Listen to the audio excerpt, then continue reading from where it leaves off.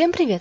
Рада видеть вас на канале Блеск. Сегодня будем реставрировать стулья. Я специально выбрала для демонстрации самый потрепанный и пострадавший стул. Если ваша мебель дожила до такого же состояния, не спешите ее выбрасывать. Ее вполне еще можно вернуть к жизни. Сколько не искала, видео по перетяжке стульев именно такой конструкции я не нашла. Решила исправить это упущение и попутно отремонтировать свою мебель. Обивка совсем старая, грязная и рваная. Будем ее менять. Стул переворачиваем и начинаем раскручивать.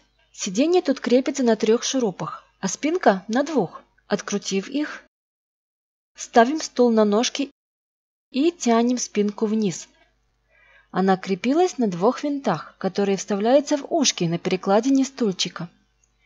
Чтобы снять старую ткань, нужно удалить скобы. Для этого подойдет гвоздодер или просто острая отвертка. Ни в коем случае нельзя новую обивку натягивать поверх старой. Это, конечно, сэкономит время и силы, но результат вас вряд ли обрадует. Все неровности проявятся и после ремонта. Старая ткань в лучшем случае растянута, а то и вообще порвана. Она будет собираться в складочки под новой обивкой и сократит срок ее службы. Ведь в местах неровностей и складок она будет протираться. Особенно достанется углам, где полотно и так сложено в несколько слоев. Если сверху еще новую ткань накрутить, при сборке стула сиденье на свое место ровно не встанет. Упор будет по толстым углам, а центр окажется на весу и начнет прогибаться под весом сидящего. В результате получите скрип и расшатанные места креплений.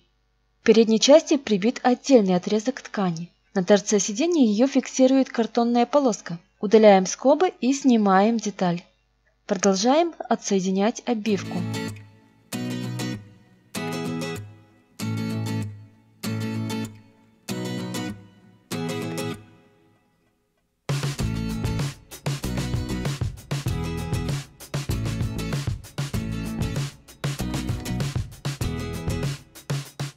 А вот еще одна причина избавиться от старых тряпок. Внутри целые залежи вещества, похожего на песок.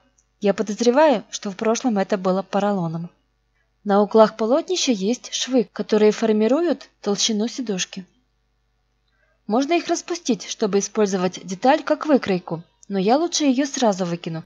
У меня есть образец поцелее. На мягкой части остались следы приклеивания поролона. Сам материал на него не похож, он упругий и больше напоминает резину.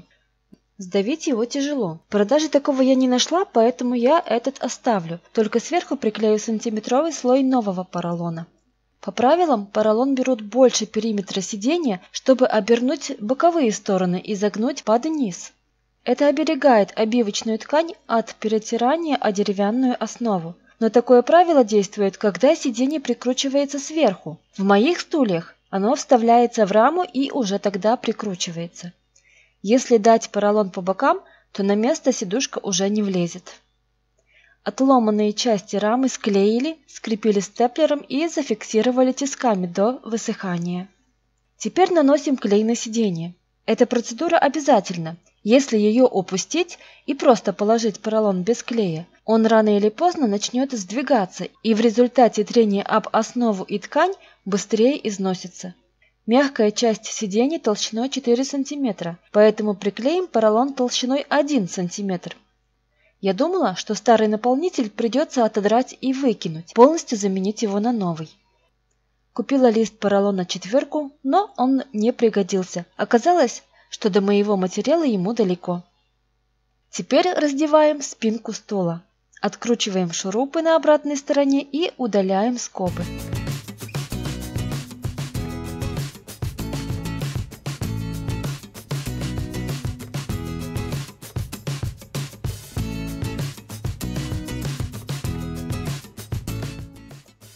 Снизу ткань удерживает еще несколько скрепок.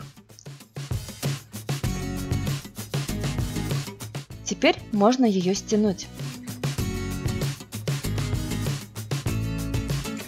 На деревянной основе обнаружился слой липучих гадостей. Вероятно, это остатки поролона. Придется все это соскоблить.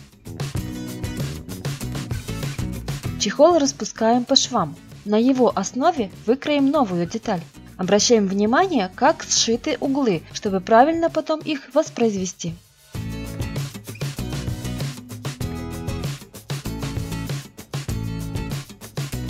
Осталось вытряхнуть мусор.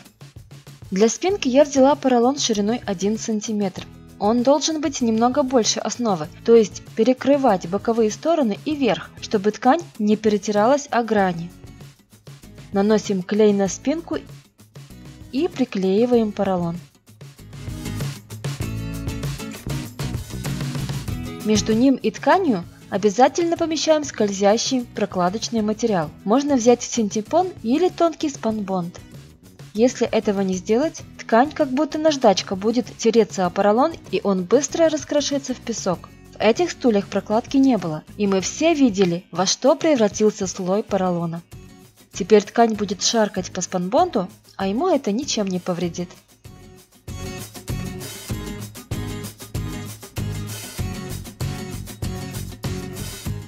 Осматриваем каркас стула. Если что отошло и шатается, то нужно разобрать, смазать клеем и затолкать обратно. Лишний клей обязательно вытираем.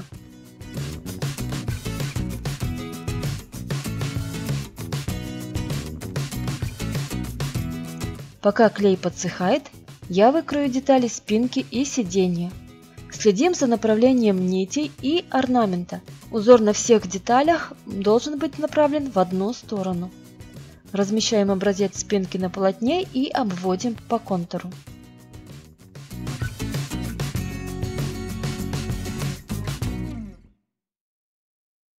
Теперь складываем деталь по линиям загибов и рисуем расположение швов.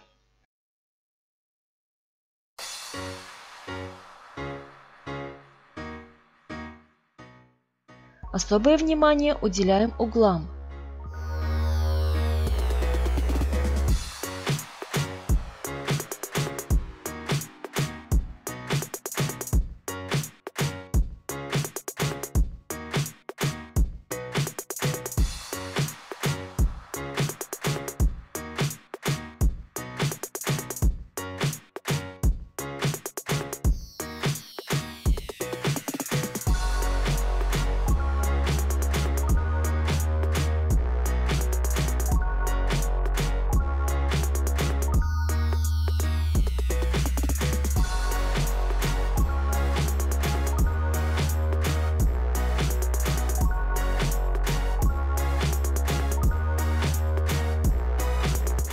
Деталь я уже вырезала. Теперь очередь сиденья. Завитки на спинке направлены вверх, значит, на сиденье они должны направляться от передней части к спинке. Обводим выкройку и обозначаем линии швов на углах.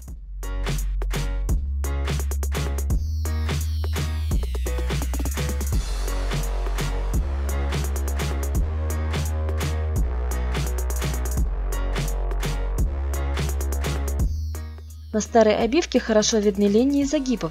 Просто заворачиваем по ним края и чертим как под линейку.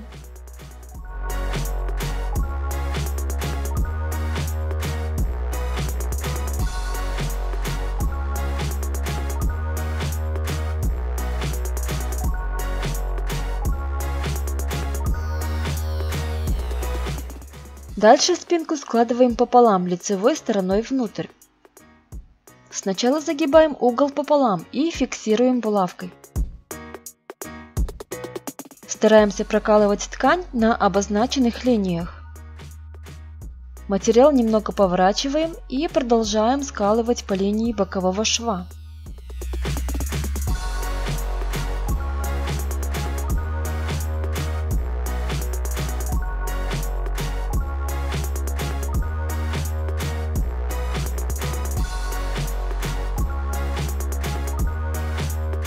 Теперь даем строчку.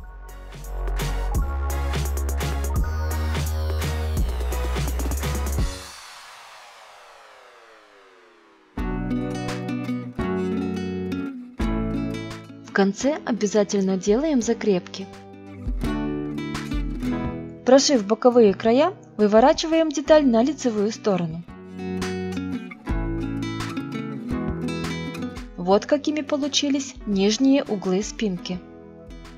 Переходим к сиденью. Его сшить легче. Прикалываем шпильками ткань на углах.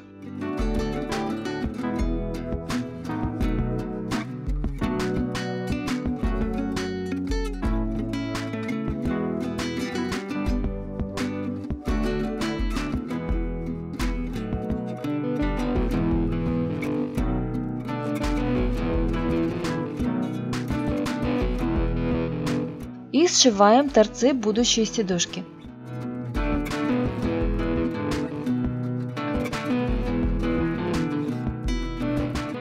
Готово. Можно вывернуть. Основу мы отремонтировали и выровняли. Теперь, если сразу накрыть обивкой, она быстро исшаркает поролон, превратит его в песок или пыль. Мы этого избежим, если дадим промежуточный слой синтепона. Он пышнее, чем спанбонд в спинке, и придаст сиденью еще чуточку объема. Закрепляем его степлером на деревянной основе.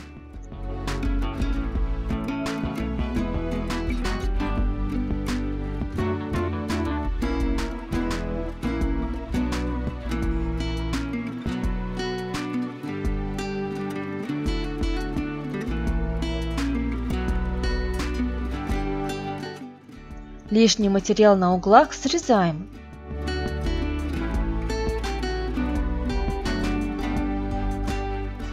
Дальше пакуем все это в обивку. Первым делом пристреливаем скобами переднюю часть на торце. Переходим к задней стороне и фиксируем степлером. Тут уже нужно подгибать срез ткани внутрь.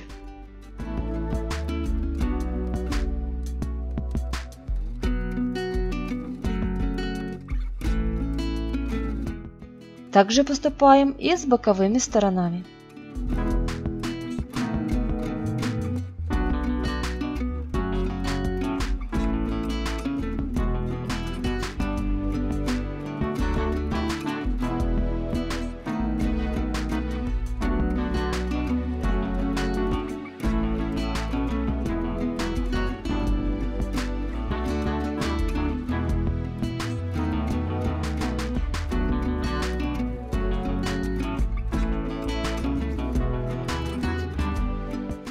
На углах ткань аккуратно закладываем в складку и скрепляем. Спереди к торцу крепим полоску ткани, как было в оригинале.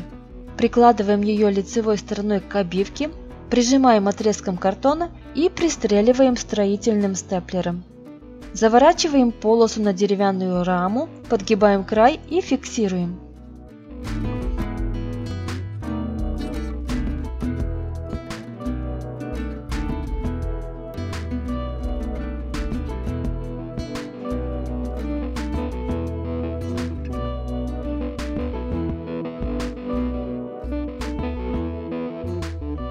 Концы загибаем на боковые стороны и там закрепляем.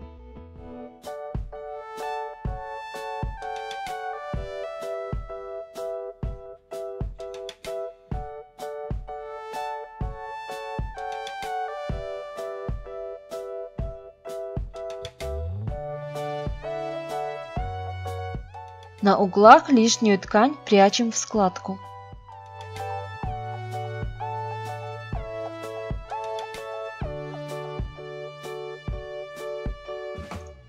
Приступаем к перетяжке спинки. Запихиваем ее в новую одежку. Спанбонд хорошо скользит по ткани. Без него засунуть основу было бы проблематично, потому что поролон имеет свойство цепляться к ткани. Снизу чехол крепим несколькими скобами. Верхние срезы материи подгибаем и закрепляем на доске. Тут уже есть линия, по которой совмещаем края.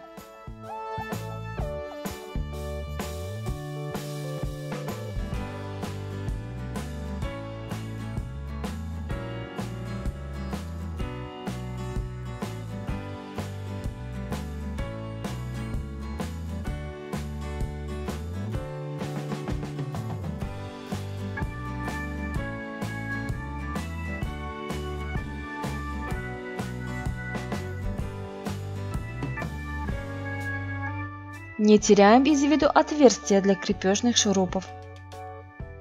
Аккуратно закладываем углы.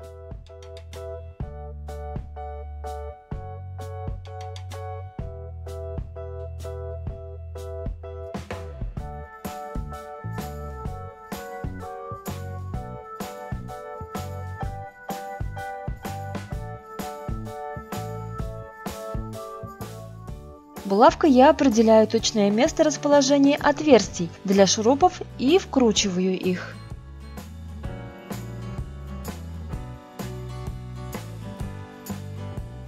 Последний этап – это сборка стула. Вставляем шурупы спинки в соответствующие ушки на каркасе и проталкиваем вверх для фиксации.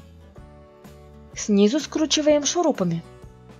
Чтобы не промахнуться, можно поискать в спинке дырки спицей.